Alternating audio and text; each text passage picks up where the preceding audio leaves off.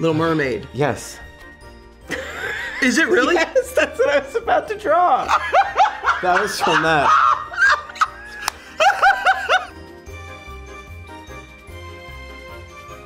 I see a line. I see another line. It looks like a big house. It looks like a house with a reindeer. It looks like Jonathan's just learning how to draw for the first time. There's sun. There's a mountain range. People, is it Lord of the Rings? Is that person God? Lion King. Yes. But not just Simba. Lion. Yes. I did all that off of that.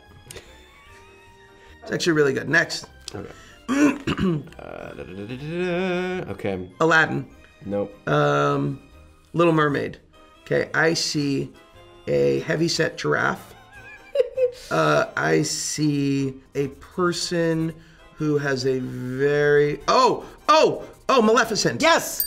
That's great. That one is actually great. I don't know why Maleficent has a body of a mountain range, but. Okay. You got this. You're doing great. Little Mermaid. Yes. Is it really? Yes, that's what I was about to draw. That was from that.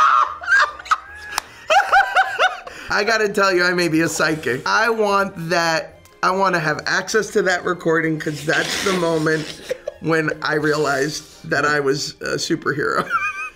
Okay, that is Olaf. You're very good. No, this is... or we're just really connected. We're really connected. Okay. That is a person who's wearing... I love that all of your people have like long capes. Anna, Elsa. Yes. Both? Elsa. Clearly. Well, I just did a duet with Ariana Grande on my holiday album, which the Lopez's, who wrote the music from Frozen, wrote. It's an original song, so that would be cool. Maybe like Adele would be cool. Some dream duets of mine have been Bono and Annie Lennox. I definitely feel like a Christoph Beyonce right combo seems like it makes the most sense. Just seems the most obvious. Reindeer are better than people. I don't think an Olaf song can really be covered unless it's by U2. That feels perfect for that character. Yeah. Emotional, strong. There's an Irish sort of quality about In Summer that feels like it wants to be covered by Bono and the Edge. Yeah, it's asking for it. Yeah. Maybe I'd put her into The Little Mermaid and let her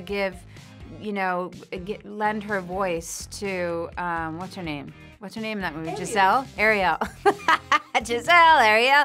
Yeah, because I don't like that Ariel gives up her voice for the man in Little Mermaid, so I have a problem with Disney for that. Elsa would definitely go and use some powers and let her have her voice back. I'd love to do a crossover with Moana. Right? Like, I'd love to see like Elsa and Moana both taking on the water. Like, clearly, they both have like great like water superpowers. So like, that would be cool. That would be cool. And like, I'd love Olaf to just befriend that stupid rooster. Totally. Hey, hey. They would be hilarious together. Also, Bobby and Kristen to write songs with Lynn. That would be. Let's make this happen. Why have we not made this happen? I think we should make it happen. Hey, I asked you a question. Oh. Getting so pissed that you're not doing it right now. Go out there, solve this. Non-singing projects. I'd love to see Mindhunter, the musical. I think that would be unexpected. That would be unexpected. Yeah. How would that first opening song go? What do you think I'm doing? I'm hunting some minds.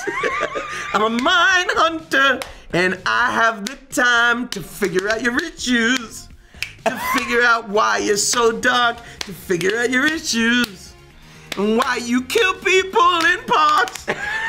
It's great. Oh, I have to pick one of Josh's projects? I give you pixels and raise you 5. What? Go. You didn't even know Pixels. Do you even know what No, I don't know. You've never seen any of my work, have you? I have seen a lot of your work. Okay, here. Take Book of Mormon and make it a non-musical. Angry Bird. Dude is a drama. Dude is a Jacobian drama.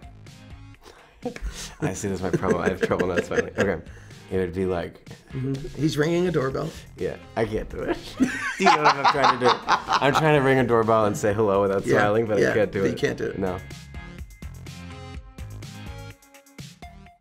Why haven't we done that? Why haven't we done a Moana Frozen crossover, and why haven't we done a Frozen karaoke You're night? really inspiring a lot of events. Wait a second.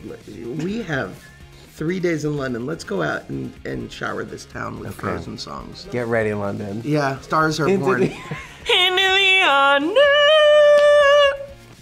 No, we hang, but we've been hanging a couple times doing stuff that we have to do for Frozen, and we really like each other. I think there's a camaraderie or some kind of bond, maybe because we all come from the theater as well, and we just can appreciate the hard work that goes into stuff like this, and when you hit something big and it's important to really embrace that moment together.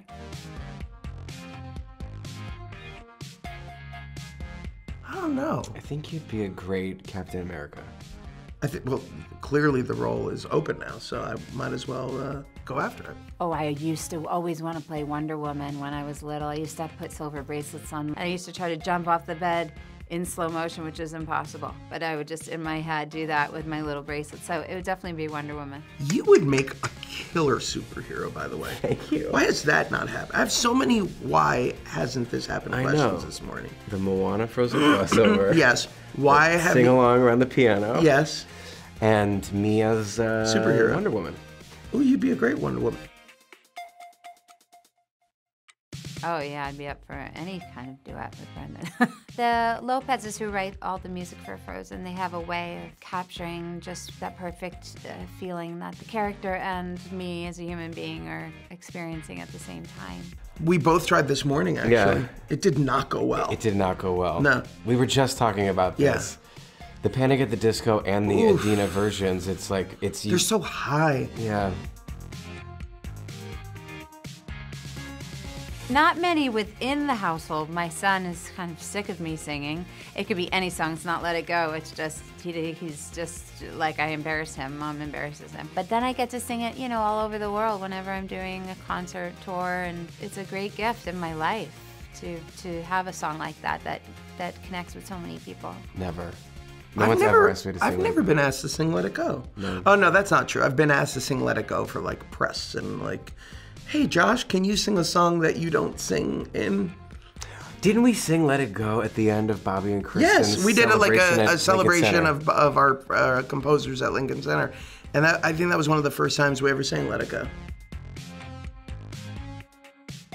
Just the magnitude of it, I think, is surprising. I don't think we ever set out for that. I mean, we knew we were doing a Disney film and a musical, and that was a milestone in our lives.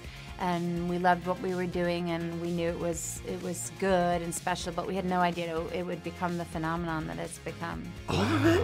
Like, it was just so surreal seeing how instantaneously it connected with people of all ages, not just kids. Chris Buck said something that I think was really profound, which is the amount of people who have come up to, you know, Chris and Jen especially, and said, thank you, I'm here today because of that movie, because at the time, before that movie came out, I was considering ending my life, or things that are really just deep, and they said, Let It Go allowed me to literally come to terms with who I am and be at peace with who I am.